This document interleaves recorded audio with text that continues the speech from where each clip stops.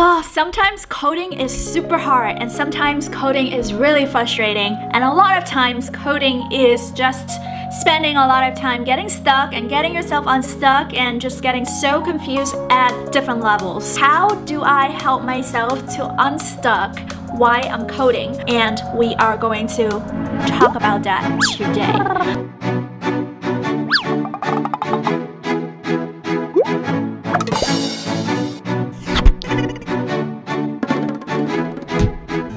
Hello, welcome back to another episode of Vicky's Daily Stand-Up, and in today's video we are going to talk about how do you actually get unstuck when you are stuck.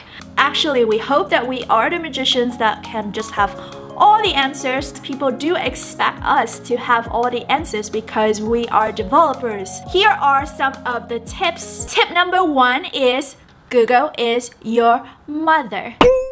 The most important thing as a software engineer or as a coder is being able to search the right answer. Ask the right question. If I get into an error and I don't know how to solve this error, literally copy and paste just like a good developers would do.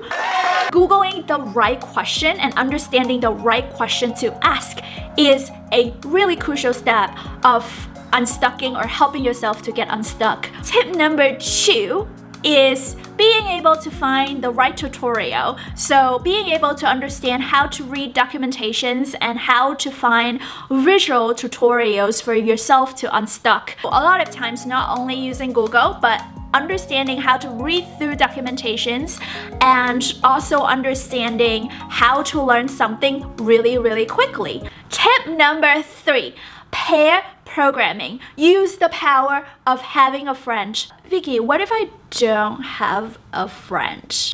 I guess a lot of programmers are introverts. My point is trying to find the community. If you get stuck on something that is related to CSS, try to find the right community that can give you some help.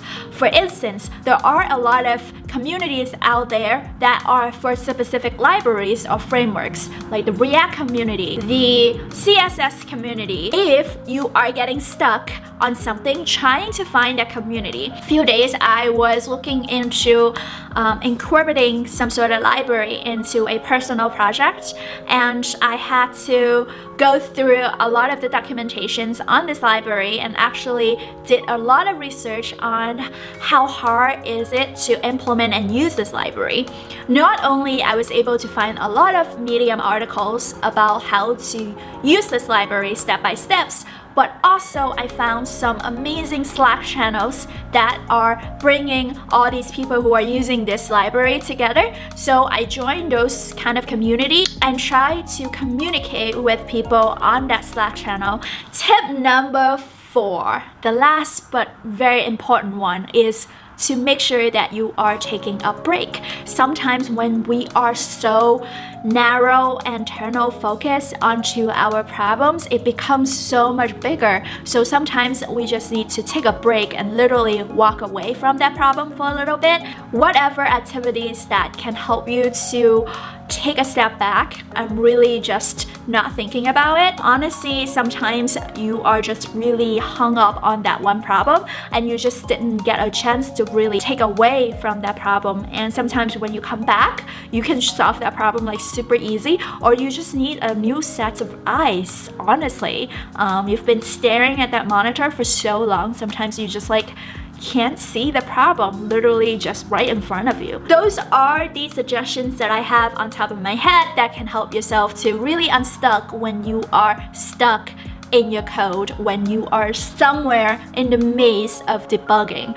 I hope this is helpful. I hope this video can give you some values. If it does, please make sure that you are clicking on that notification button for new videos are coming out every week. And if you have any questions that you wanted to ask me personally, you can always leave comments down below, or you can also pop into my Instagram account and submit a question every weekend, because I am open up to Q&As every weekend and trying to answer questions as many as possible. I will talk to you guys soon. Please be safe out there, and I would talk to you guys soon. Developers.